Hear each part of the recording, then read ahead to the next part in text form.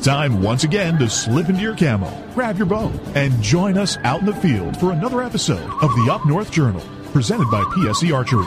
The Up North Journal crew is knocked and ready to rock for another exciting adventure. So let's step outside and hit the trail. This episode is brought to you by PSE Archery, Black Eagle Arrows, Cabela's, Antler Action, Spot Shooter Archery, Tom's Custom Turkey Calls, Family Traditions Tree Stands, and Badass Slingshots. Welcome back. Another show, the last show of 2016. The last show of 2016. When people are listening to this, it'll be 2017. Yeah. But it's not the first show of 2017, but it's the last show of 2016. Because we chose to record early. We did, because it's Friday we morning. want to enjoy the New Year's. Yeah. I want to watch some football. Oh, dude. You know what? I tell you what. It has been, because I have the week off. Mm-hmm. And they finally got how to put the bowl games correctly in order from noon to midnight. Okay, so you got a plethora of football to watch every day. Yeah, boom, boom, boom. Pretty much every day, I think, except one day. It was like noon and watch the football. Okay, go away, do something, come back. Oh, next football game. Now that's TV. Right on. But it is the last show of 2016, and kind of sad to see it go. I am, but I'm not. You know what though? I think there's a whole bunch of other people that are sad to see it go because this has been a rough year on our entertainment. Yeah, it just continually, day by day, they keep snagging people, man. If you're not a musician who we lost actors and actresses. Right. And it's like, wow, maybe we should get out of 2016. Right. Yeah, it's like chewing people up left and right. It is. And, unless you've been under a rock, Carrie Fisher, and then the mom dies 24 hours later. Yeah. Yeah, Debbie Reynolds. Do you think that's... Let me ask you this. Do you think that is just coincidence or... No. You don't... Okay. No, well, you see that with older people, you know. I mean, I've actually... We've got... my wife has close family friends from when she was a child that...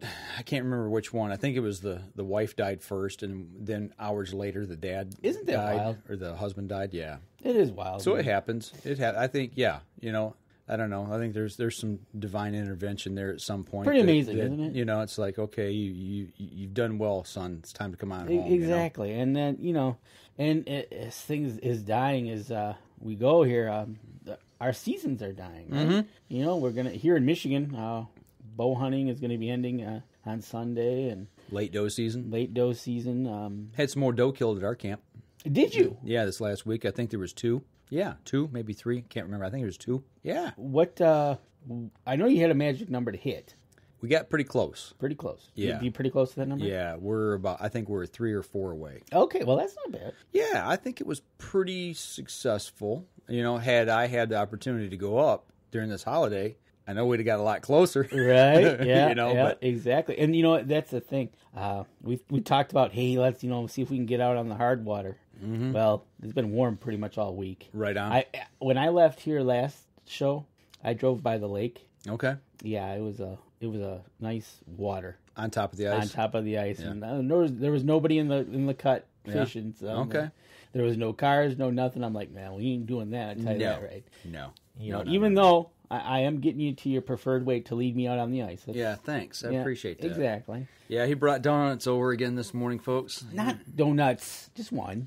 Well, there was one for you, one for me. Right. And it's just, we're finishing up another year of hunting, and it's just amazing how that works. And I just finished another glass of coffee. Great. Cup of coffee. So you'll be rocking in style here soon. But yeah, I'm amped. Yeah. We got a lot of stuff to talk about on the show. We do. Surprisingly. We got something from Donnie Vincent that I want to read later on, talking about our relationship to the outdoors and how that relates to your and my 2016 seasons.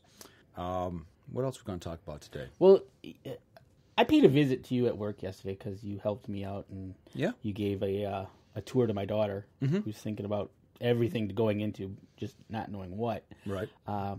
It kind of hit me, and it kind of made me laugh that even at the TV station, you guys are watching the Eagles.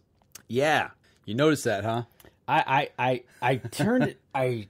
If you've been living under a rock, he's talking about this Eagle Camp. Well, it started, I think, a couple of days ago on one of the major networks. CNN's where I saw it. Is that where it started? I don't know where it started. Who started it first? But it was NBC that I caught it on, and they were staring at it was in the morning. I flipped it on, and they're looking. Is the eggs hatched yet? I'm like, what? And they show this eagle. I'm like, oh, okay, they're watching an eagle cam. Right. Well, then here I go to this TV station in Flint, and on their monitors is this eagle. I'm like, really? Yep. And speaking of, look at here on our homepage. That's either Harriett or M15. How do you get the name M15? Maybe. I don't know. Well, truthfully, I think it has a reference because there's the Decorah Eagles that you'll catch up in March, I think is when they start. They do the same thing. They all got numbers, a letter and a number. I think M15 is a good. I don't see a machine gun, but no, I'd say M16. I think that'd be a better name for the dad. Maybe that'll be the next one. I don't know. But one is called Harriett. I don't know. Yeah, we're looking at it. We got it full screen right now on our monitor. I don't know which one, if that's Harriett or M15. Really?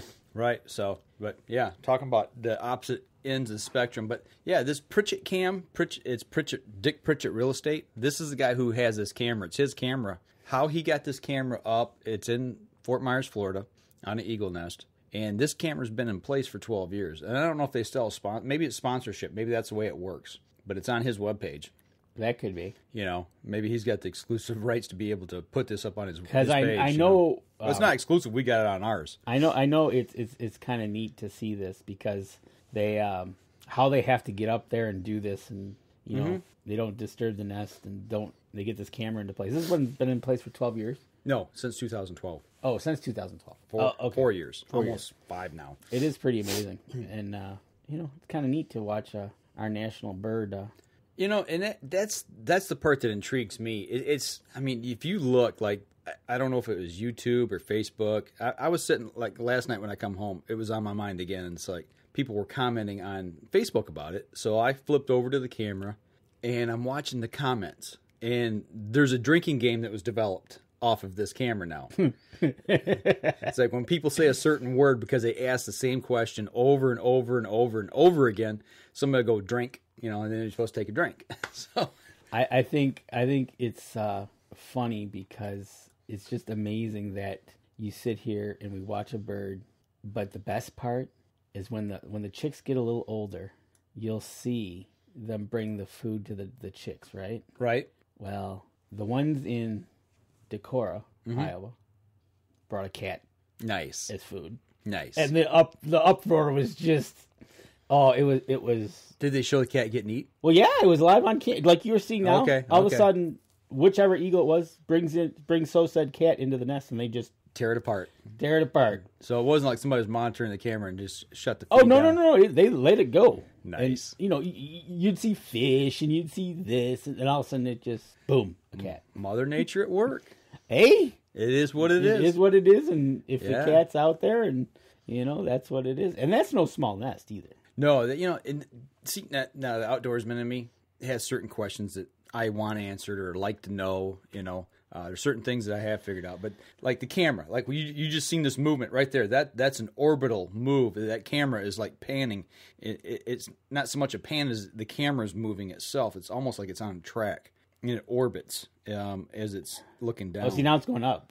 Yeah, now it does have the tilt and pan motion to it, and the zoom in and the focus and all that. But there's almost an orbit, but because it swung around to the other side, like kind of on the other side of the nest. I don't know how far it can. Oh, move. like it can almost like a track, almost like a track, almost 360. Yeah. At least that's the way it appeared. Wow, the movement. That's really getting their camera set up. So that is kind of cool. I wonder now. I haven't watched this camera at all. So, but is there a zoom to this? Yes. Oh yeah. So they zoom right down to the egg. You can see the cracks because there's cracks in the egg now where it's trying to get out. So now, how far do you think this camera could be away from the nest? It could literally be 10, 15 feet, maybe more. Because I just wondered, with the movement of the camera, obviously the birds must be okay with it by now. Yeah. I think if it's been in place for 4 years. And it's got infrared on it as well, so you can see at night. You can watch the birds sleep. Mm-hmm. People are saying, oh, there's lights on the bird. And that was one of the things. Drink. But, I mean, really, you see some of the stupid comments people make on here, and I guess it just really shows that some people really don't know about the outdoors. And that's the point I wanted to make about this, is that people are really is we garner more technology and people become more separated from the outdoors, and they sit in their office or their comfort of their home, and they sit on Facebook all day. People are getting dumb. They don't get out and observe. They don't get out and enjoy the outdoors and question things, and they assume certain things because they see it on a webcam. Well, if we see it on the internet, it must be true, right? Exactly. As a matter of fact, I saw an article on some website that said Photoshop photos were you tricked, right? Yeah. They showed an amazing cobra in India that had 5 heads. Okay. And it looked like a fan. Right. It looked like they just photoshopped one and just Yep. went like a fan. The other one was Putin riding a grizzly bear instead of a horse. Right. Yeah, right. Well, it's on the internet, so it must be right. Exactly. True, right? So, but we have one of these nests around here. Mm-hmm. Lobdell Lake, I think. Mm-hmm. And actually, Deb has seen the bird at work over at the school. Uh-huh. So, the bird works at the school? Yes, it dines there every once in a while. But they have seen it in the tree there, and that's kind of cool. But yeah, it's like, people, if you get out and see this in nature, you'd understand that nest is not 20, like a robin's 20, nest. 24 by whatever your size your screen is. Yeah, it's like over 6 feet wide. 6 feet. Yeah. Yeah, you could literally go up there and lay down in it. Yeah. And it's solid. Mm-hmm. But yeah, no, it is amazing when people get on there and they start asking questions and you're like, really? Mm-hmm. But yeah, I don't know how many views this camera has. I know I peeked in one time when I was flipping through Facebook, and there was like 19,000 watching it at one time. And yeah. Like, and if I remember right, this website that this thing is hosted on has 4 views. There's 4 different camera views of this bird, or nest, I should say. And I don't know exactly where they're positioned at, because I've just been watching the one from above. People, like I said, they're losing their minds over this stuff. You get the tree huggers and the fur babies and all that kind of stuff that are just going crazy. But, as the outdoorsman, I'm looking at this, there's part of me that wants to see those eaglets come out of that egg, just because I've never been able to see it before. It is neat. I watched the Decorah eagles do that, and and as we get through the months and you see them get bigger, they start. And if you can go back, you can research, because they'll name these 2 hatchlings. Yep. And then you can go back, and then, like, I know for the Decorah eagles, they'll show you and they'll track them. Okay. So I know, like, one year, both eaglets were both electrocuted. Okay. So wingspan touching across the wires or something, because they got they got a 6 foot or larger wingspan when they're grown. So it's pretty cool. So yeah, if you guys are so interested in seeing this stuff, we've got a link on our front page, upnorthjournal.com. Go, click the viewer, and you can watch these eagles. It's kind of cool. It's something different.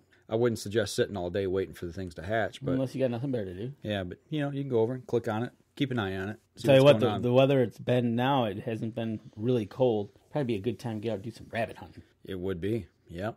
Or start scouting your local lakes and watching to see when that ice gets hard. That way you can get out on the hard water. Yeah, definitely start scouting, because right now it's kind of iffy to me. Mm-hmm. Well, I'll tell you what, we're bumping up on our first break here. Let's step outside, take our first break. We'll come back. We got more good stuff to wrap up 2016. We'll be right back after this. I shoot PSE because I like 1 pin to 40 yards. I shoot PSE for the perfect combination of feel and performance. I shoot PSE because you can shoot lighter poundage and increase arrow speed.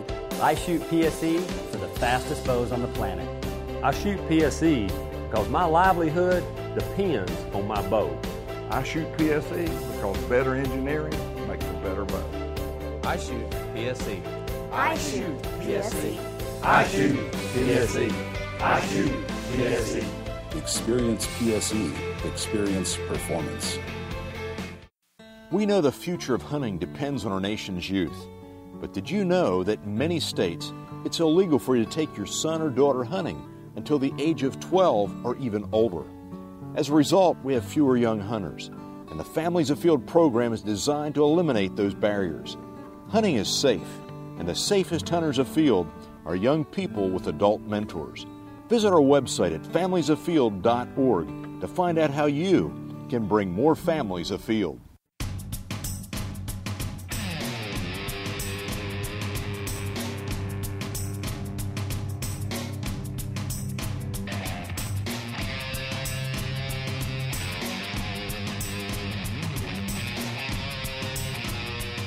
second segment of the show, our last show for 2016, which I just realized, you know what 2017 means?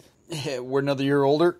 You, Godfather, will be podcasting for 10 years. Absolutely. In April. Yes, sir. April will be, and actually our 400th episode should be the first week of February. Yes. So 400. We remember did 300? Yeah. It Well, seemed like it was yesterday. If it's February, it'll be 2 years. Yeah, well, roughly, yeah. It was It was February 14th-ish of 2015. Yeah, up at Cabela's. Up at Cabela's. Yeah, we did a 2-hour show up there. Yes, we did. But we got anything planned for this one? No. You need to start thinking about it. I was asked that question, and actually Deb asked that. I said, we're thinking about it. Yeah, it's on the radar. But it's on the radar. But yeah, and you're over 120 years old? No, episodes in. I'm knee deep. Yeah, episode 276 is when you jumped on board. That's when we resurrected it from the ashes, so to speak. Literally from the ashes, and cleared the smoke. And actually had to clear the smoke out of your equipment. Yeah, yeah. Literally, because you didn't know if it was going to be working. You had it refurbished or cleaned, I guess. And yep.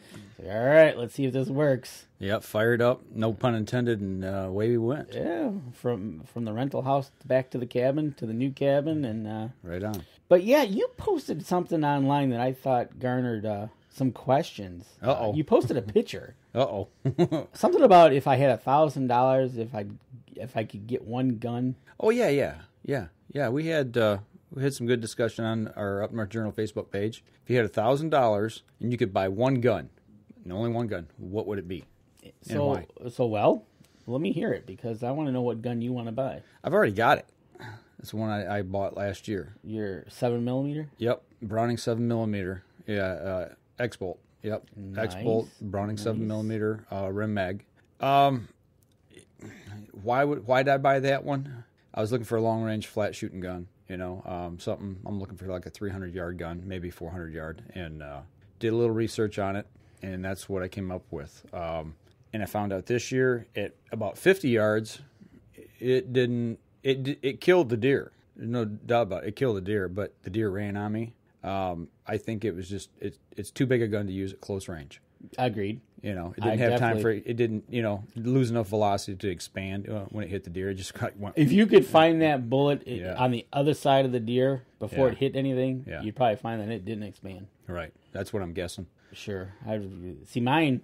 Okay, so I'm a 308 kind of guy. Right. I don't ask me why. My dad gave me one. I started with a 30-30, but I went to 308, and I've got a few 308s. All right.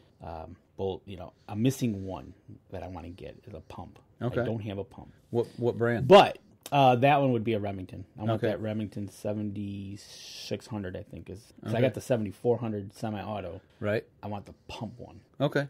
My dream would be to get matching serial number or matching ones that are right next to each other. Would be Gotcha. cool. But anyways, I think, and I don't have a Remington, and I'm not really that big into names of guns and stuff like that.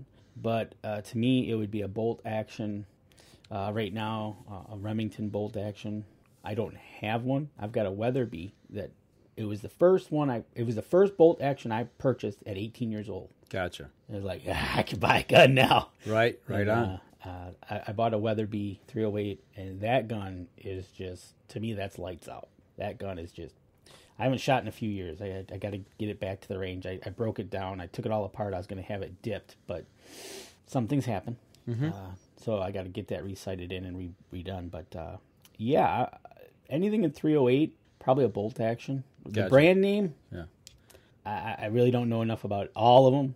Right. Remington, Browning, but Well, that's the thing. I noticed, and there was a lot of discussion on our page about it, and some guys went into great length of great detail of why.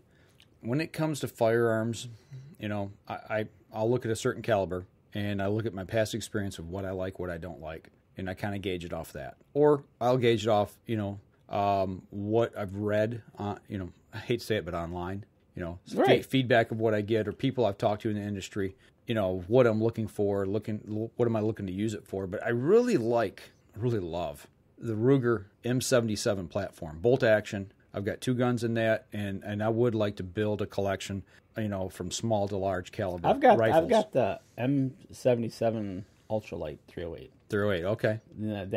That one I bought for Deb as a birthday gift. Gotcha. It's an ultralight. It's light, and of course she killed a deer before I did with it. That's what you get for buying your wife a gun. Yeah. So, but no, agreed. That is a plus. Another thing I really like about is where the safeties are. Yeah, I do. I like that thumb safety, that swivel safety on the side, but I like the simplicity of the gun. I like the fact that it's I won't say it's a bare bones, but it's not what I call one of your fancy shiny guns. Right, exactly. It's a workhorse. It's a workhorse. It's got the bolt. It's got the plate on the bottom. You kick it open and they just fall out. It's not a magazine. Yep. Because I have lost a magazine in my other gun. I was carrying it and got back and. Well, actually, on the smaller calibers, my HMR 17 and my 22 Hornet, there is a magazine cartridge in those that drops out. So the larger calibers I don't have, so I'm not. The 308 is a you feed them and then you kick open the plate falls and they just fall out. Okay, so the plate's actually the bottom of the right in front of the trigger guard box, the magazine holder. Yep, and it's got if you want to say the where the bullets lay on the plate, and that's got a spring under it. Right on. So simplicity there. Right. Plus, I like that safety is on the thumb, up on the back of the stock.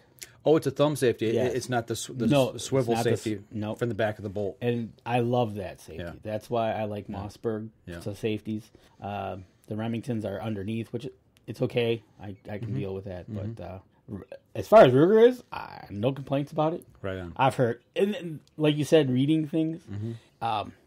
Your bird's making noise there. Yeah, it is. Yeah, there's audio with that. Yeah, I still got the bird up. I think he or she just called the Eagle Cam. Yeah, but it's funny when you read things because when I go and I do a product and I look at a product and I want to read the reviews, I kind of like take the top 5 and the bottom 5, kind of throw those out and say, okay, what's in the meat of this subject? Because you could say somebody, hey, I like Ruger, and the next person will go, I can't stand shooting a Ruger. Right. Yep. Okay. Why? Yeah. I had that same conversation years ago when I bought my Mossberg. Why do you want a trash gun like that? Blah blah blah. Those aren't machined. Those are stamped parts. That gun's going to be falling apart. And I'm like, hold on, wait a second, time out. I said, first of all, how many times am I going to shoot this gun in reality?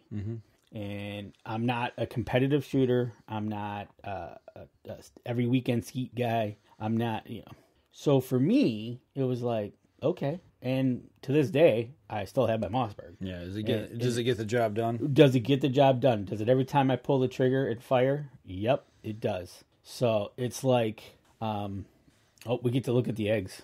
Yeah. Eagle Cam zooming in on the eggs there. Oh, is that a crack in the egg? No, there's one in one of them, but boy, see what happens when you're watching online live cams. It grabs your interest. You just went right from talking about Mossberg shotguns to an Eagle. Well, it's right there in front of my face. But so that was kind of when I read reviews. It's like, all right, that'll be like somebody telling you, a Weatherby is trash or a Browning is trash. You know what? It's whatever Kool-Aid you're drinking. Whatever you want to drink, and I can tell you what's good for me, the Mossbergs work, okay? Well, we see it in the archery industry, too. Same thing. Oh, I think it's even, I don't know, it's probably even worse. And it's worse in there because now I've learned is to watch when somebody says something about it, look at them and kind of turn the page on them and look at the backstory. Kind of like a certain magazine came out with an edition that seemed to be all, for the better part, I'll say pro Matthews. It was like, this whole issue is everything about Matthews. Right. Wait a minute. Right. So obviously they spent some serious cash. Right. For that month or whatever it was. Right. It was basically an advertisement for that. Right. And then the next month you'll see it for another company. It potentially could be. Right. Yeah. Except, that's all fine and dandy, but give me Joe Schmo and tell me about how does it. And that's one thing I like about when we go out to the stores and we do events. We get it from the people as to, hey, what do you like? Right. So, but no, as far as guns and how that works, if I had $1,000, yeah, I could definitely spend it. I'd probably spend $300, $400, $500 on the gun and probably just as much on the optics. Yeah. Yep. I would, if I had $1,000, because you could probably take a $250 rifle and put a $800 750 scope on it and be just as good. Yeah, depending on what you buy. Yeah, there's some truth to that. Yeah. Exactly. So. But yeah, it would be Browning or Ruger's is what I would buy. What caliber? Probably 270, because that's the one thing I don't have personally in my safe right now. My dad's got a couple, but as far as me, that's probably the one caliber I haven't played with enough yet. If I go into the twos, either a 270, 280, I think 270, you've got a more versatile range of getting ammo for it. Right on. Funny you say we talk about this, because I had this conversation when I was at work, when I was down south, about, because the guy that I was talking with who deer hunts, he's from Gaylord originally. Grew up on a dairy farm up there, and basically his style of hunting is stalking. Okay. But again, he's got the acreage to do it. Yeah. We were talking about that. I said, well, that's fine if you like to do that, but you got to have enough. I can't do that. I can do it, and I'm going to either bump into my relatives or I'm going to walk into somebody else's land. Right. You know, but his gun is a 32. Okay. You know, and that's the gun I grew up with. They used to go to the so-called their garbage dump and grab the bottles out of the garbage and throw them up in the air and shoot them. But that was his gun, right? You know? It's kind of funny. And relatives of mine who hunted moose use a 32 as well. Okay. To hunt moose. Now, some people be like, oh my, that's not, you know what? It gets the job done. They kill a moose, and that's what it is. So it's kind of, do you have a, we talk about the 7mm you just got, but is there a gun that you have that is special to you? Like my first gun was a 30-30. Oh yeah, I've got one that's near and dear to my heart, and that's the first gun I ever purchased myself. That's kind of like me and my 308, the Weatherby. It was a gun that I'd wanted, and I'd done I heard a lot about and done some research on, and it's caliber that I wanted. Okay. It was my 22 Hornet, because it's a center fire 22. Yep. And I specifically bought that gun to kill coyotes.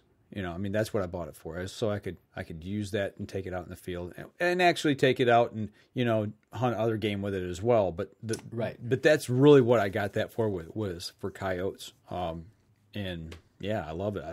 I don't ever see myself ever getting rid of that firearm. There you go. Something I'll hand down, you know, to one of the kids or grandkids at some point in time. That's awesome. That just, but yeah, I thought that was interesting. You put that up on Facebook, and I saw that, and I saw some of the discussion, and like you said, someone into great detail as to why, and somebody said, "Hey, I'd buy 3 used guns," and well, that wasn't the question. Yeah, it's $1,000 for one firearm. What would you buy? What new gun would you buy? If I could, I would love to have one specifically made. That'd be kind of cool. Custom made gun. Custom made. Right on. You know, if it, you know, give you that $1,000, we'll have it custom made. You know, we got a place here that'll do that. You know, here local, Williams Gun Sight and Outfitters here in the Flint area, they do a lot of custom gun work, and we know a few of the boys over there. You gonna have them make me a gun? No. If you pay for it, I'll have them make you one. Yeah, well, that's. What would you have them make? What caliber? That's a good question. Here I am. If you're asking me to get a custom gun made. Actually, you know what? Time out. I changed my whole mind on all this. The one gun I want, and it probably costs at least that much, probably a lot more than that, would be if I could find the Anschutz 22 Target Master rifle. I think it's Target Master 58 that I shot back in college when I was on the Eastern Michigan University rifle team. Really? Yes. Yeah, that's the gun I want. That's when college you could carry when colleges not carry, but when they had guns on campus, right? Right. Wow, that was a long time ago, right? Yeah, that was. Well, that's interesting. Back in 1988, 89. Yeah, when I shot. Wow. Maybe 90. A custom gun. Ooh, I might even do a 308. I might even, if this is gonna be a custom gun. See, okay, here's a problem I have with this though. But if it's too nice of a gun, I won't want to take it in the woods. Yeah. That bugs me. Well, this gun you wouldn't take in the woods. It's definitely just for the range. There you go. You know, competition shooting. Yep, it's competition shooting. So, but no, that's just interesting. What? Wow. I'd like to have a custom gun. That'd be awesome. Now you got me thinking. So I know somebody. Well, we had him on the show, Andrew, he built a gun. Basically, he customized it with everything he needs for his shooting at long range. Right. And he's using 308 at 500 yards or whatever he was shooting a golf ball at 500. I think. Yeah, we need to go up to his range sometime and do a little shooting. That's a reach out and touch. Yeah, I'd like to say that I've done that. You know, there you go. Furthest shot I've taken has been 200 yards. He would be more than happy to take us up there. He's offered it a few times. Maybe we need to do that this summer. I can talk with him and we can arrange it. All right. Well, let's arrange taking this break right now. We're bumping up on a long segment here, so we're going to step outside. We're going to take our next break. We come back. We'll wrap up 2016 in the last half of the show. We'll be right back after this. So what do you do when you've completely redefined the way bows are engineered? When you've reached the pinnacle and the band starts playing your victory song, you start a revolution out of thin air. Introducing the all-new PSE Carbon Air, engineered with true carbon technology to be the lightest high-performance bow in the world. Experience PSE. Experience performance. We know the future of hunting depends on our nation's youth. But did you know that in many states, it's illegal for you to take your son or daughter hunting until the age of 12 or even older? As a result, we have fewer young hunters, and the Families Afield program is designed to eliminate those barriers. Hunting is safe, and the safest hunters afield are young people with adult mentors. Visit our website at familiesafield.org to find out how you can bring more families afield.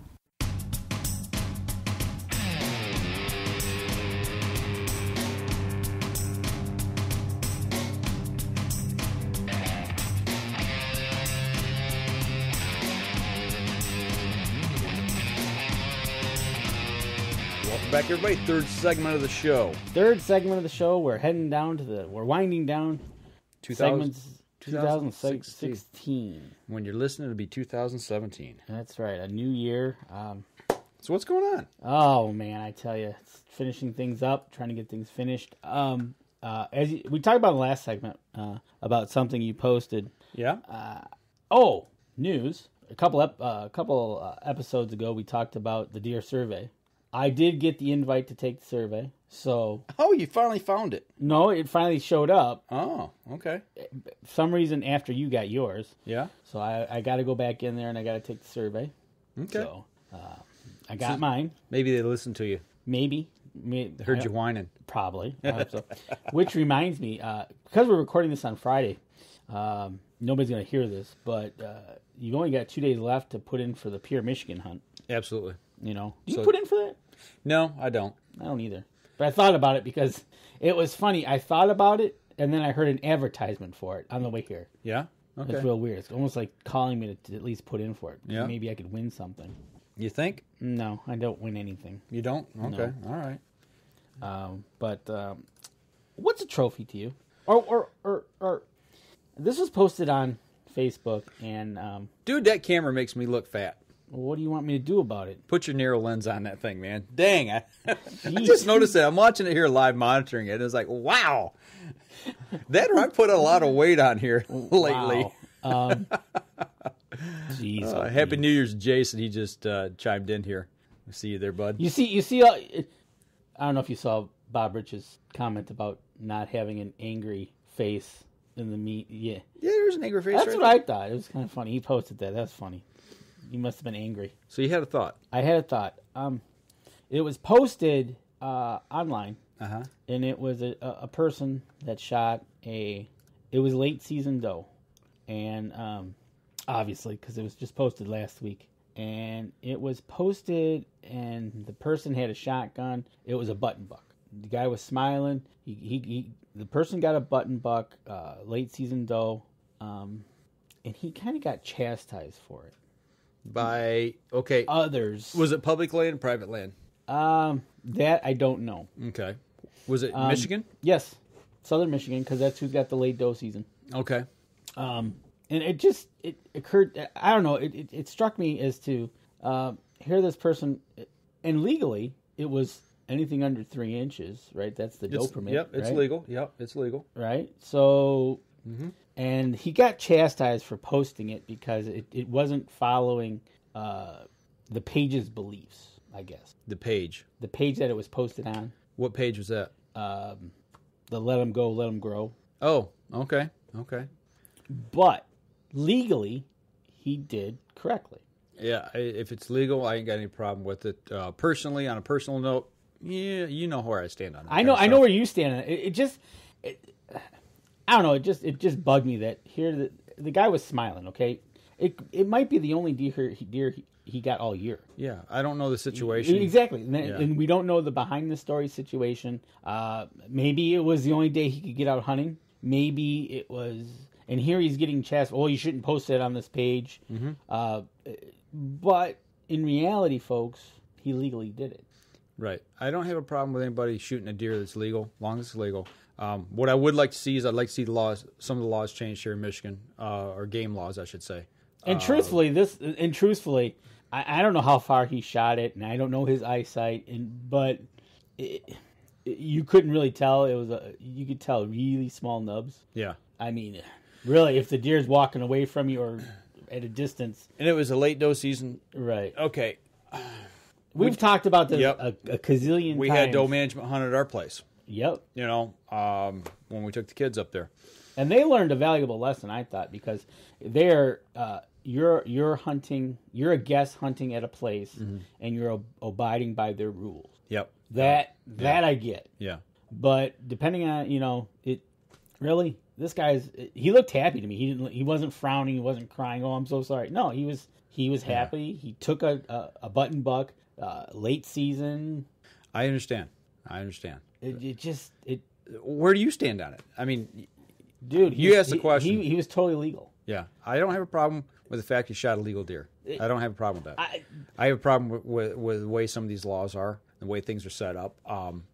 It is what it is. Was it a mistake? I don't know. We don't know. We don't know.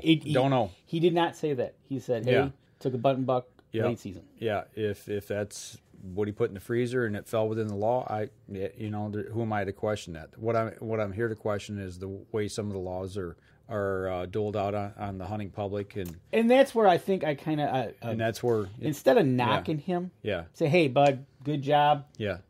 Personally, and I'm not going to throw that into the fray. Oh, I would have shot it, waited, or whatever. Right. It might be the only deer he's seen all year. Yeah, could be. Hey, congratulate the guy. Yeah, he did it legally. Everything's within the boundaries of the law. Mm-hmm. Go after the law. Yep. Change those. If instead of what's the word? The comments, not constructive criticism. The opposite. Criticizing people. Publicly because it's easy. It's easy to chastise behind a keyboard. Oh, shoot, yeah, or a microphone. Or absolutely, but if you don't go out there, me personally wouldn't have shot it. Right. But then again, I'm not in that gentleman's situation, and I'm not going to go on a forum and say, "Dude, you shouldn't post it." No, he was maybe that's a learning thing for him. Yeah. Well, and I think that's probably part of the biggest problem we have with these forums is people are able to go and chastise people, without really knowing who's doing the chastising, and the fact that we're tearing down our own people. United we stand, divided we fall. To me, if it's somebody I knew, I wouldn't chastise them in public. I wouldn't chastise them. I was like, dude, what happened? Did you not have binoculars with you? How far was the shot? Or did you just not care? Or or it could have been his 27th button buck he's seen, and he just got. I got to shoot something to fill my tag that I need food or whatever. Because like you said, when you're up there for doe management, all of a sudden that's all you guys were seeing were button bucks. Right on. Yeah. That's exactly what we had up at our place. You were a field deep in button bucks, and you're thinking to yourself, "I'm here to shoot a doe." Yep. And in my case, I was there to shoot a doe, but do you think I could see a doe? Right. No. Right. But But that's it. Just, I guess for the new year is before you use that keyboard, stop and take a breath. Stop, think about it, and say, congratulate the guy. Yeah. Don't publicly go out there and say, way to go, knucklehead, or whatever it might be. Right. Because I wouldn't want that. And that goes, and like you said, you can be really big behind a keyboard. Just like the people that get really big, like the teenager that shot the bear. She shot a bear up in the UP, posted it, and then she's getting death threats to her family. You hope a bear attacks you, blah, blah, blah. I guess the other thing, too, let's look at the flip side of the coin, the person doing the posting. Before you post something, stop and think, too. Okay, is this... What am I looking for by posting this photo? Am I looking to, like, hey, look at me? Or am I looking to give information? Or am I looking to be funny? Or am I looking to cause controversy? That could be, too. You know, and in all reality, I think most hunters are excited when, they get that adrenaline rush. Man, I just made a great shot, and I got this kill. Whatever species it may be, all the way from bow fishing to moose or a grizzly bear. And you take that photo and you post it, and all of a sudden things start rolling that you didn't even expect. Okay, let's also flip it and say, no, it wasn't a white-tailed deer. It was an elk. Mm-hmm. It wasn't a big elk. It was maybe, I don't know, raghorn, a spike, or something on the. From what you comparably see, people look at my and it was illegal. It was a buck. It was legal. It was everything. It just wasn't, a 5x5 or a 6x6. Right. It was a 2x3, 1x2, something. But you're gonna get your couple 100 pounds of meat. Right. Yeah. But then again, you can be awful big behind the keyboard. And, well, I wouldn't have shot. Well, maybe that's the only bull elk he was able to see, or maybe his only opportunity of anything he saw.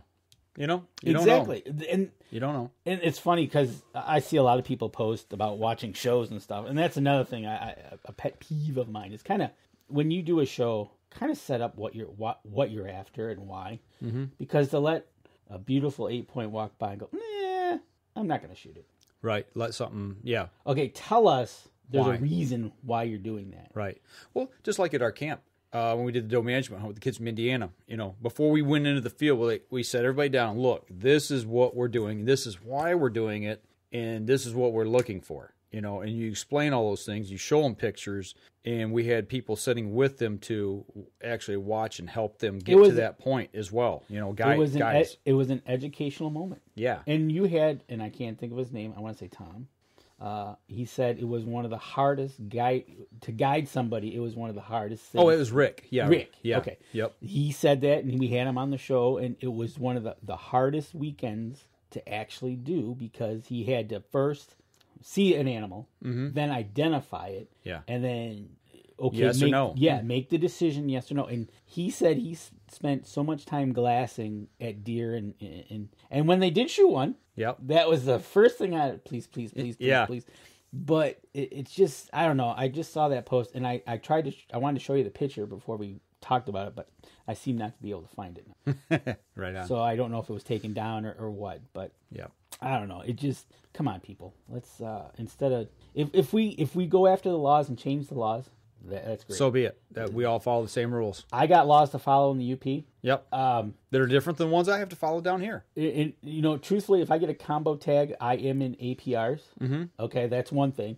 But if I don't, I can shoot anything. Right. Which kind of, it's like, oh, geez. Yeah. And I end up getting the combo tag just to force myself into that. Right. But there might become a time where, because I think I'm going on 3 years now without a deer. Okay. It's like, I just might get a single tag. Right. Just so I can, because we're not seeing the bucks that we need to see. Right.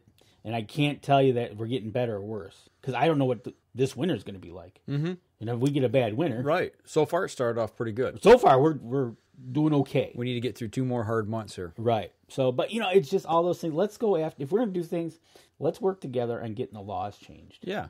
Don't attack the person that's following the law. Go after the rules and regs. Right. So.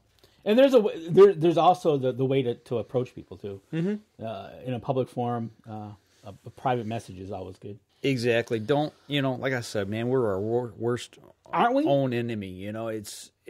We shoot ourselves in the foot so many times because we think we're all that in a bag of chips. I mean, I've learned a lot this year. I really have. I've learned a lot in the last 3 or 4 years. But who am I to sit here and try to chastise people for shooting something or doing what I deem may be right or wrong? according to my philosophy. That's where you need to educate people and bring them along. You know, it's kind of like, you know, our deer co-op, you know, getting everybody on the bus, you know. Yep. We don't have to all agree that we're going to the same exact destination, but we're going in the same general direction. Get on the bus. Oh, wow, man, your destination's a little better than mine. I think I'm going to go where he's going, you know? Exactly. And if you get all into the one end of the bus, you've done a lot. Yeah. And okay, so along with that picture, right, I'll go to the other extreme. He said it was a 3.5-year-old buck. Mm-hmm. Nice. And he even said, look, I shot this 3.5-year-old. He probably would have got better next year, but I shot him because I couldn't wait anymore. He was kind of not making excuses, right? But kind of justifying why he shot the deer. Yeah. To me, yeah. He said, "Well, you know, I'm hunting near heavy pressure. I've seen a deer a lot. I don't, you know." Yeah. To me, it was like. Bob Rich says berating. Berating. That's the term you're looking for. Thank you. Thank you. Yeah, berating people is just it gets old, and it's like, right on. Come on, there's other means that we need to get together and go after the laws, get those changed, and then everybody's happy. Now, if the DNR so chooses to get on board with certain aspects of helping and listening to the hunters, so to speak, that's even better. That's even better. So we got to, you know, just like Jason Meekoff with his group, Backcountry Hunters and Anglers, you know, getting into the legislature, getting into those people and say, look, we need this. Yeah, do something about it. Be proactive. Right. So, no, that's my little rant of the week that I saw that and I was like, people, stop. Okay. The guy, from what I could tell on the outside, it was legally shot. He was smiling, and he's got food for the freezer. Okay. Can I stop ranting for the? You can stop. No more for the year. You can stop berating the beraters. I don't know. It just bugged me. It's just. I got you. I understand, man. I understand. Save that enthusiasm. We're coming back for the last segment. I want to wrap the year up, not by doing a year in review of what we've done this year, because we've done that in the past, and truthfully, everybody already knows kind of how things rolled this year. If you've been with us, you know, and actually, I want to take us in a different direction. Right, we didn't get Mara on today. She's off in Ohio. You know, she's on the other side of the border, so we don't kind of know what happened to her. But we'll definitely have her on. One of the things I do want to do, we want to do for next year, is get her on more often. Absolutely. Cody. Cody, not so much. he can go fish. And the gnome. Oh, the gnome will be around. Yeah. Don't worry. So the gnome's got to pack his bags. Yeah. Well, listen. Let's take our next break. Come back. We're going to wrap up the 2016 year with a question to Danny and myself in our take on it. So we'll be right back after this. The 2015 Dream Season Decree is a deadly combination of speed and precision. It's built for the moments when time stands still. When the only thing that will break the silence is an arrow slicing a clean path to the kill zone. The bow of your dreams is a nightmare for big game. This is PSE's Decree. Experience PSE. Experience performance. We know the future of hunting depends on our nation's youth. But did you know that in many states, it's illegal for you to take your son or daughter hunting until the age of 12 or even older? As a result, we have fewer young hunters, and the Families Afield program is designed to eliminate those barriers. Hunting is safe, and the safest hunters afield are young people with adult mentors. Visit our website at familiesafield.org to find out how you can bring more families afield.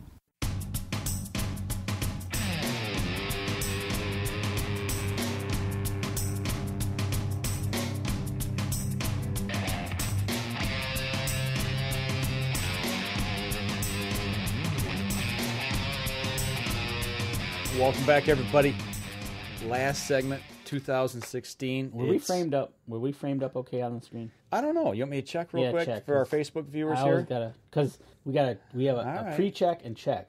All right. I don't know. There we go. See? Yeah, I see me. I don't see you. I don't know if that's rolling, if that's live. I don't know. Let me check here real quick. I got to check on Danny. You know, he just my computer's going wacky. Yeah, I can see you there. There you are. That's all I wanted. Side of your face. That's what they get to see. Great. We got to get the GoPro with the wide-angle lens going. Yeah, well, maybe next week. We'll see. New Year's resolution for 2017. All right. Well, we are going to pose a question here. I'm going to read something that was posted on Facebook in regards to the outdoors, and I'm posing it as a question. Actually, I posed it as a question on our Facebook page, and this is from Donnie Vincent. Your idol. A guy who I really admire of the work he does in the outdoor industry as far as cinematography. The stuff that they put out is just incredible. Well, not just cinematography. His hunting philosophy. Mm-hmm. And we talked about this in our show prep, that we kind of compare him to, you've got Ted Nugent, the outspoken, kind of the loud side of it. Who promotes the outdoors. Where you get Donnie Vincent, the quiet philosophy, does it a different way through photography, kind of the yin and yang of the spectrum. Yeah. They accomplishing the same things in different ways. And I bet you deep down, if it's kind of like a funnel, I bet you if you got those two guys together to talk, they would be very similar. Oh, I think so. Almost even on a spiritual type level. Absolutely, that's what I mean. You know? I mean, just that whole. Okay, Ted Nugent's all loud and this stuff over here, but Donnie Vincent's quiet, does his cinematography, throws out words and stuff like this that you're going to read. But deep down, when nobody's around, these two guys probably could talk for hours on end. Absolutely, yeah.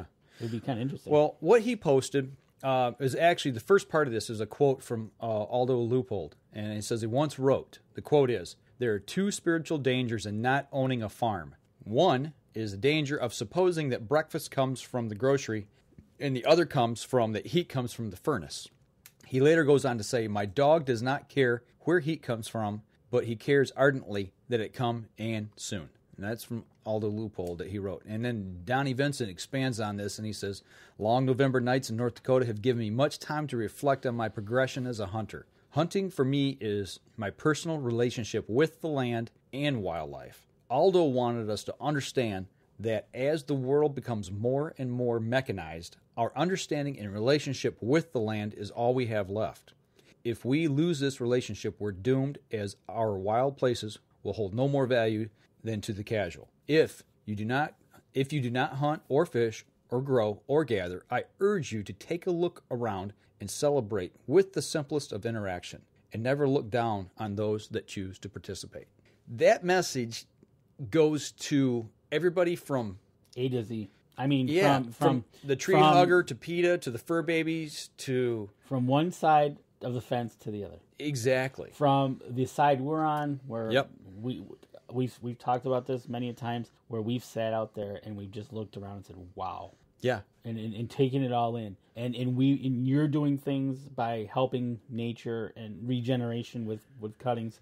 I want to do the same thing, helping the environment to sustain itself, not kill itself. And then the last part of that is reaching out to the other side of the fence that says, hey, you choose not to do it. Yeah. That's fine. Hey. Yep. But don't criticize the people across the fence. Yeah. Because they don't think alike what you do. Yeah, but even here he says, I urge you to take a look around and celebrate with the simplest of interaction. The simplest of interaction. Looking out that window right there and looking at nature from your house, no matter who you are, what you are. Taking a walk, looking at the stars. The simplest of interaction. Be a part of nature, because you are a part of nature whether you like it or not. It depends on how you interact with it and what you do with that interaction. And to me, and you got to hear kind of, but for me, because I can look out my backyard and see the woods. I don't know how many evenings Deb and I have sat there after dinner. Yeah, Bob, I'll post that quote. He just asked me. Yeah, I'll post it. Just watching the woods. Yeah. Just whether it be a squirrel or when I take the dogs for a walk. I take them for a walk throughout the woods. We come walking through the woods.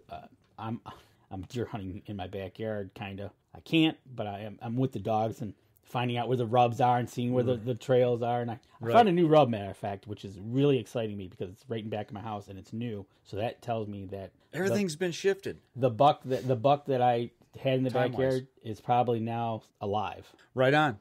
Yeah, exactly. So, but interaction, and that's the simplest forms. And that's right from your own home. Now, the people that have to go a little bit further, take a Sunday drive. Yeah.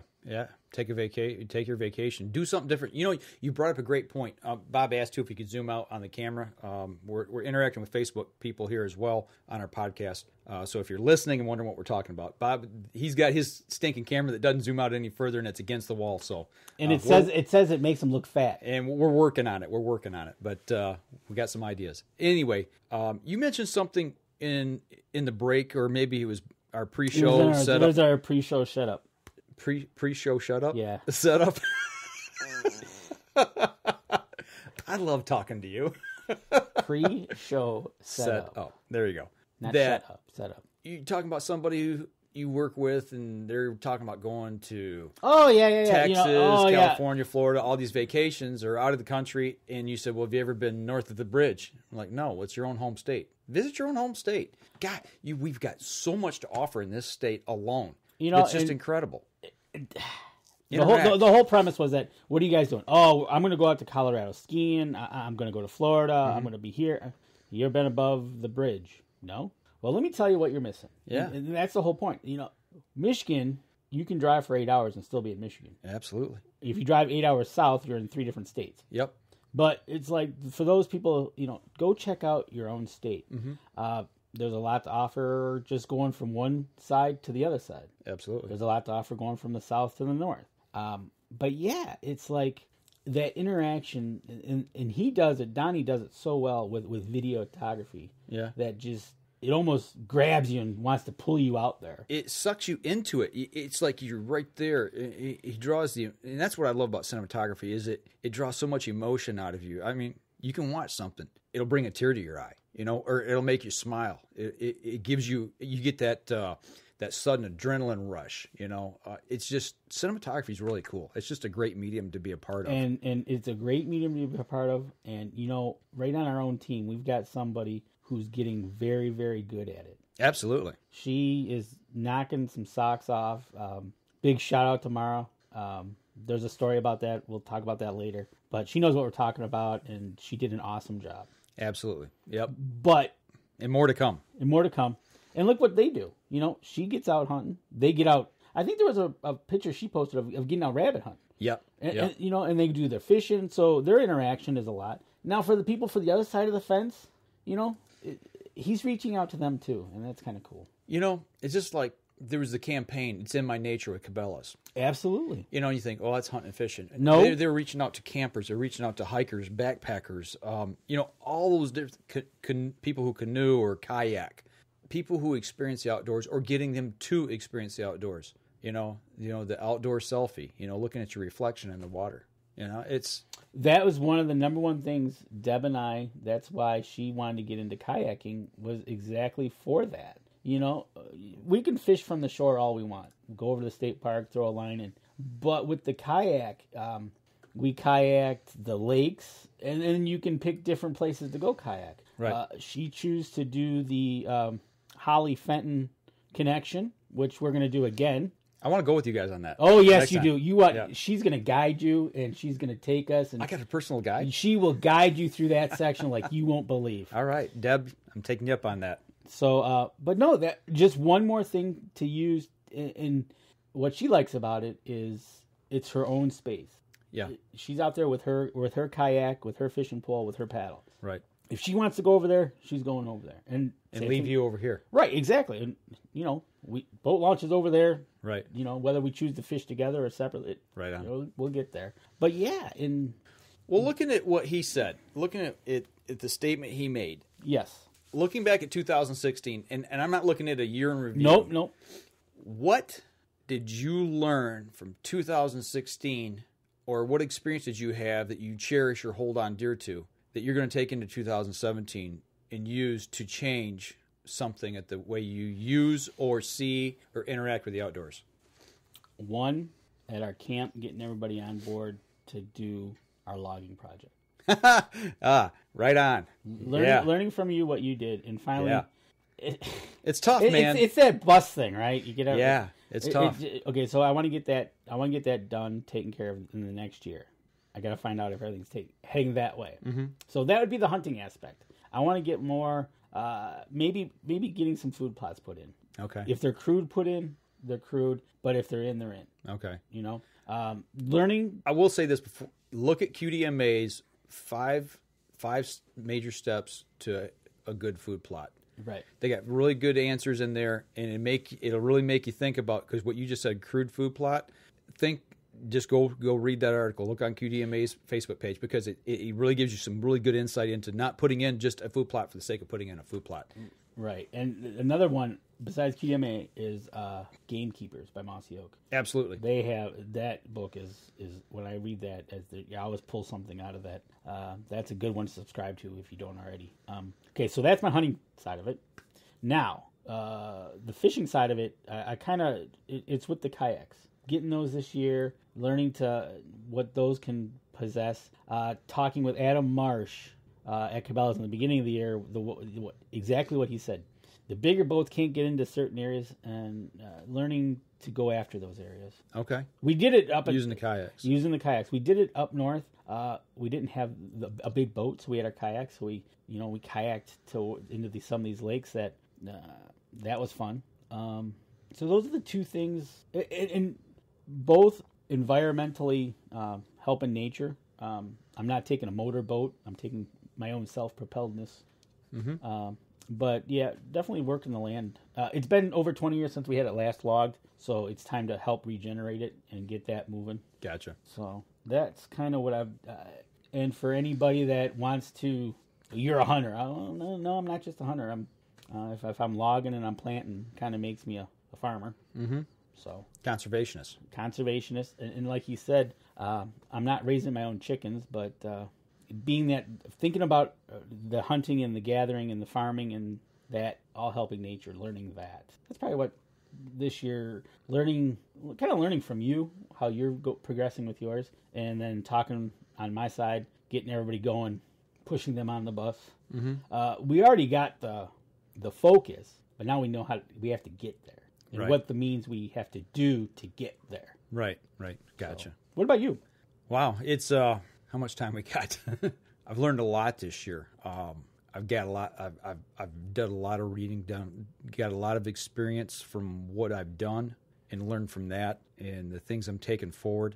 One thing I'm going to try different this year that I've been reading about, going along with conservation and going along with habitat and interacting with animals and learning how to be a better, more effective hunter. You talked about Mossy Oak Gamekeepers, the magazine. There's a really good article, and I can't remember which issue it was. It's a quarterly magazine, but talking about mock scrapes.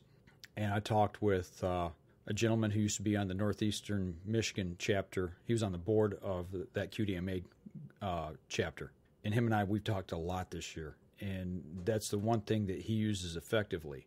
I've got some of the tools to make it happen. I ran out of time this year to make it happen, if that makes sense. That's what happens when we have real jobs. Yeah. Well, that and we were doing the logging project, and then we had the field plantings, and then I built the blind, and then all of a sudden, hey, it's the next weekend, it's season. All that, it kind of caught up with me really quick. And that's the other thing, is time management. Learning to manage my time, but learning to figure out what projects need to be done, what has to be done, and then what do I want to do. And using my time more effectively and productively of getting out into the field, because I had my my toes in too many waters this year. You know what I'm saying? I was being pulled in multiple directions with the podcast, with what we do in the industry, working with Mossy Oak, working with Cabela's, working at work, working at the club, the hunting club, and all that, and then working with the family, and then making sure I had time with the family, and making all that work together. It took a toll, but it taught me a lot of things this year. But yeah, taking that, that's the one thing I want to focus on this year. Is I want to focus on trying to use mock scrapes, and how does that all work, and placement and things of that nature, using the trail cameras along with that. Land management, I've learned a lot this year from our club manager. Has taught me a lot. Talking with the loggers has taught me a lot. Talking with the foresters, learning how this all works together. And we're doing another forestry or logging project here in a couple weeks, and using that to help another section of our hunting area, our hunting club, and taking that and helping the 3 or 4 people that it's going to affect on that part of our property. And how do we take what we've already done and start molding and shaping that into what we want it to be, instead of letting just nature take a hold of it and nature going, okay, here it is. We've got that opportunity now to take it and mold it and kind of guide it, Exactly. push it in a direction that we want to be able to be used to be most effective for hunting and habitat for other animals. It's not just for deer. How do we hold turkeys on the property? How do we hold rabbits or squirrels or other birds? We've got partridge up there. Yep. Grouse, what we call, we call them partridge, but grouse. All those different aspects and using that to mold the land. And then taking that and working with the guys at our camp and trying to share hunting knowledge with people and getting them to understand some of the science behind what we do and why we do it, and breaking down some of those traditions. I mean, we've talked about it on the show many times. Traditions are some of the hardest things to overcome when you're trying to move forward, whether it be in a hunting camp, a hunting group, or a hunting an outdoors club, or whatever, or even a shooting range. Oh, yeah. Is when you in other things in life. I mean, Christmas. Well, we've always done this at Christmas. This is tradition. This family does this. We put the tree up on Thanksgiving night. Well, this year we're not. Oh, we can't have that. Oh yeah, I could do you some stories with that. Well, we always have it at Christmas. Well, we're not having it this year. Yeah. Well, it's just even with hunting. With hunting, it's even worse because and the more people you got, the worse it gets. Well, we haven't done that in 50 years. Well, and there's a reason why you didn't see no deer. Yeah. I think, you talked about getting your camp involved in this land management project of logging and forestry, and getting people to understand that those are some of the hardest things to overcome, and getting people to understand the knowledge that you've got, that you've learned, and showing people there's another way to do things. It's going to be better, and breaking down those traditions and teaching people things. And it's like I say, it's hard to teach an old dog new tricks sometimes. It is, and I think we have a bus driver, and I think I have everybody on the bus. I just got to make sure everybody handed in their tickets. Right on. That's a great point. Because you can say you want to go, but do you really want to go? Right, exactly. And that's I got to talk with our forester. I got to make sure, because of how we're all set up there, that everybody handed in their paperwork. Gotcha. And that's their ticket. Once we get it all handed in, you're ready to go. Then the bus can leave. He can start pushing the gas pedal on the bus and start lining us up to get this stuff done, which I want to email him, which reminded me. So, but as far as a year in review, I think shortly we had a good year. I think so. I did. I had a successful year. And that doesn't mean putting meat in the freezer. No. I think we did okay. Next year will be your 10th year come April. It'll be our 400th show come February. So 2017 is looking to be another busy year. Busy year. We've already got some weekends booked at Cabela's. We got benefit for kids coming up. Start at the beginning. ATA. We're going to be at ATA in 2 weeks. Less than 2 weeks. In 2 weeks we'll be home from ATA. Absolutely. Yeah. Yep. Then we got benefit for kids. I got the tickets. We're all set. Cabela's has already asked us, reaching out to March. Yep, through March. So right there, we're setting up to be busy. And then from there on, turkey season. Well, fishing season. In between those some ice fishing. There's some ice fishing we need to get done in there. Yeah, because I would like to get out on the ice, at least drown some waxworms or something. Right on. We seem not to catch a lot of fish when we go. No, unless we go up to your pond, which is that's pretty wild. One after the other. And to tell you the truth, if we could find one of those automatic scaler things, we could do a fish fry. That'd be awesome. But yeah, 2016, we've learned a lot. We had a good year. Shout outs to our families for putting up with us. Absolutely. My wife has been an angel. She lets you come over here every week. She lets me come over here every week. And my wife lets you walk through the door every week. And puts up with me being in here every week. And you know what? And by gosh, we got in kayaks this year. She will guide you from Holly to Fenton next year. I'm doing this live, so Deb, I count on it. She's watching. That's right. She's watching, and she's gonna be the guide for that trip for you. I take it that's probably the angry sign that we got right there. It's probably her. Could be. You want me to check, or should I not? Yeah, check. Why not? Right. Somebody from up north. It just says up north journal. I think that'd be Mara. Mara's mad about something. Oh, I know why. Yeah, I know why she's mad. Yep. But no, shout out to the families for 2016 for putting up with us, putting up with what we do, and it's just one of those things that it's family driven. I've taken my kids up. We take the family up to the cabin. You do the same thing. Mm-hmm. So on to 2017. On to 2017, folks.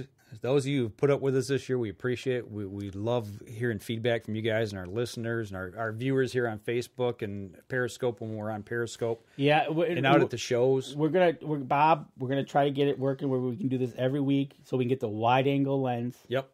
Yeah, we got some plans for that, so stay tuned on that. If you guys, UNJ Gnome, this guy's going to be rocking with us this year. We got a contest coming up. We don't have all the particulars yet. He needs a name, okay? That's all we're going to say right now. So start thinking about that and getting. We want a name for the guy. And other than that, just thanks for all your support, all you guys' love and feedback and information you give us and comments, the whole 9 yards. Facebook, Twitter, Instagram. We're on all those as well. So check us out.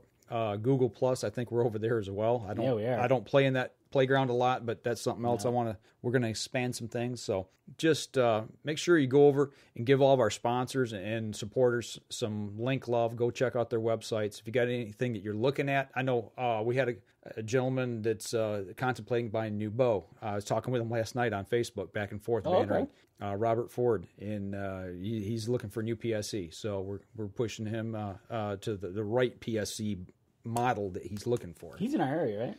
Yeah, he lives here close. Yep. Go right over to Mr. Beasley. Well, actually, he's looking at one at Cabela's that they're clearancing out. Oh. So Cabela's is running a clearance on their 2016 models, making room for 2017. Absolutely. Which we're going to be at ATA checking out. So if there's anything you guys want us to look at ATA, by the time you listen to this show, make sure you get it to us quick. Shoot us a private message, email, what have you. And if we can, we'll stop by and we're going to try to do some live stuff over there if we can. Don't know if the bandwidth will allow it. I tell you what, it gets tough, pretty busy. But we will try to make sure and stop at booths and check some stuff out for you. So, and just be safe out there. 2016 is in the rearview mirror now. 2017, look ahead. Shoot straight, be safe. We'll see you next week. This episode was brought to you by PSE Archery, Black Eagle Arrows, Cabela's, Antler Action, Spot Shooter Archery, Tom's Custom Turkey Calls, Family Traditions Tree Stands, and Badass Slingshots. Thanks for listening, and join us again here next week. Until then, remember, as we always like to say, if you're out on the water or in the woods, shoot straight and be safe until next week on the Up North Journal.